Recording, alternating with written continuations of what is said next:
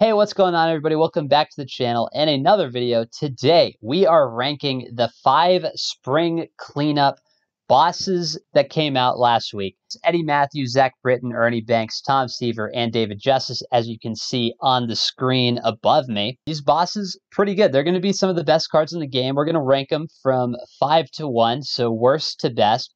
And I should say, even the worst card, in my opinion, is still one of the best cards in the game, just overall wise, and he's going to play really well. So when I say he's not a great card, I'm saying he's not the best card in the group. Like, obviously, he's still a very good card. Don't get mad at me, comment section. But yeah, hit like and subscribe if you guys are new.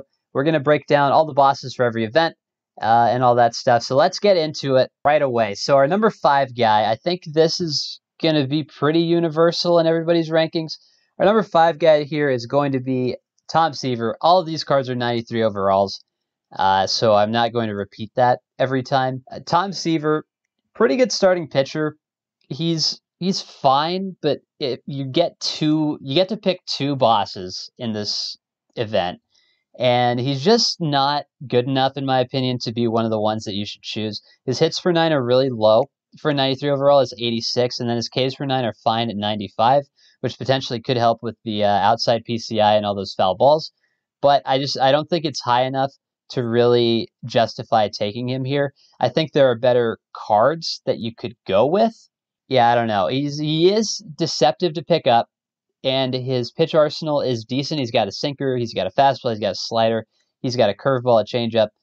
He's got pretty decent speed differential and all of those as well. He's going to play well. He's just not one of the better cards in this drop, unfortunately. So Tom Seaver is going to be number 5. Our number 4 boss here is going to be David Justice. He is, I believe, a new legend. I don't think we've ever had him in the game before.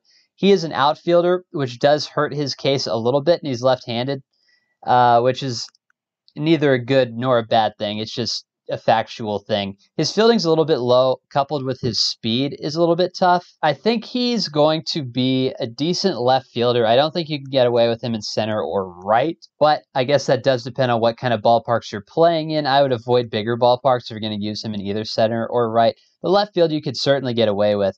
His hitting stats are pretty good, honestly. 90, 104 contact versus righties and lefties, respectively, and then 93, 108. Like, he's going to be good. At a minimum, he's a bench bat. Even once you parallel him, he's going to be very, very solid. But he's a bench bat at the end of the day. There are going to be better cards that you would rather use over David Justice. He does have, I think, a long shelf time as a bench bat. I don't think he's going to be one of the better outfielders. I think this card is replaceable rather quickly, depending on who they drop. There's a lot of outfielders they could drop, and there's even a lot of outfielders you'd take over him now. So David Justice, unfortunately, is going to be number 4. Number 3 is going to be Eddie Matthews, the third baseman. He's good. Obviously, some people like him. He is somewhat of a folk hero. If you guys are new to MLB The Show, he's kind of a cult legend in the community. But Eddie Matthews, 93 overall. His swing is kind of sick. It's pretty good. A lot of people love his swing. His contact numbers obviously are very good. He's got 109 power, versus lefties and 94 versus righties. The vision is very good. The discipline obviously is very good. He's going to get a better card in the future, and he doesn't have any positional flexibility here, which was the tiebreaker, in my opinion, between this guy and Ernie Banks, who's going to be number 2. He is going to last longer in your lineup, I think, than David Justice will, which is why I have him ranked higher. But also, as a bench bat, I think he's going to be solid. His fielding is decent, but nothing to write home about. His speed also is okay. Yeah, he's a very good card. I just think there's 2 that are better than him. Number 2 is Ernie Banks, the Cubs shortstop. Very good. One of the best hitting shortstops in the game. This is going to be your shortstop for a long time. There's not a lot of shortstops you would take over him right now. The only one that super comes to mind is maybe the live series Trey Turner, but even then it's awfully close. I think it depends on how well you hit with Turner. But besides that, there's nothing that's really close to this card, in my opinion. A lot of the face of the franchise cards, depending on how well you hit with them, maybe could rival this, but this card, pound for pound, is just better than all of those. His swing is nice. I think it's nice. I play pretty well with Ernie Banks cards, which that could be some bias. Maybe some people don't hit as well with them, but I think his swing is very nice. He's got some of the best hitting stats for shortstops that you're going to see until probably the All-Star break when we start to see some like higher overall cards. His fielding's pretty good. His speed is okay. That's, I guess, the one knock. If you're going to have one, you would love for him to be a little bit faster, but 50 speed is okay. He's not going to be a burner. He's not going to steal a lot of bases for you, but it's like fine, you know? And he can play third base. And once you get him to parallel 5, he has gold fielding at third base. So he's pretty good.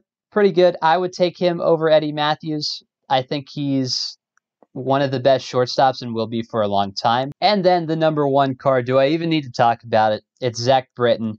This is a closer. If, you know, you need to pick him. Like your first selection at the boss, you need to pick Zach Britton. He is going to be in your bullpen the rest of the year.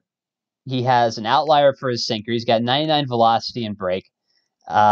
He's got 120 hits per nine, but once you parallel 5 him, that's going to be 125 hits per nine. It can't get better than that. His Ks per nine, once you parallel 5 him, are going to be to 94. Pitch clutch is how effective people are hitting against you with runners in scoring position. That is maxed already on this card, which makes sense. He's got an 0.54 ERA in the season this card is taken from. This card is going to be gross, and a lot of people by the end of the year are going to have him parallel 5, and he will be rather inexpensive, I imagine, because he's going to be pretty easy to attain, and he's going to be disgusting. This is a card, you need to take this card, and if you are not playing the game and you buy the game later, you need to do everything in your power to go get this card, because there's not going to be a lefty reliever better than him the entire year, I don't think. Like, even Chapman is going to get a 97 signature series, I think is what he winds up being every year.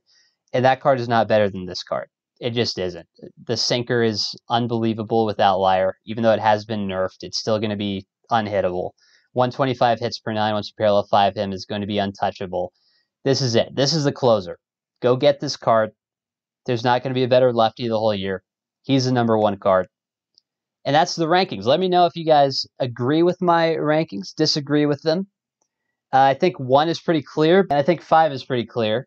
But 2, 3, and 4, I could hear some debate. Some other cards to be on the lookout for. Alec Boehm, if you're a BR guy, pretty good, has a pretty nice swing. He'll have a higher over card later in the year, I would imagine. The 85 for now, not bad in BR, and maybe if you're just starting your team, he's not terrible as well.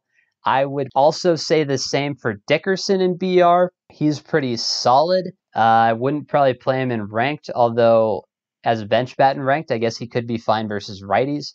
I would avoid Stripling. I would avoid Price, and I would avoid Reyes from this other diamond pack, and then the rest are all golds and silvers and stuff like that. Obviously, a lot of parallel XP, but you guys can figure that out for yourselves.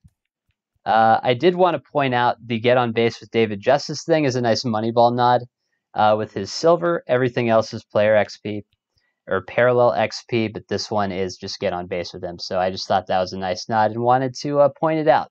But that's going to do it for the video, guys. Like and subscribe if you guys did enjoy. Again, let me know what you think of my rankings down below in the comment section, and I'll catch you guys in the next one.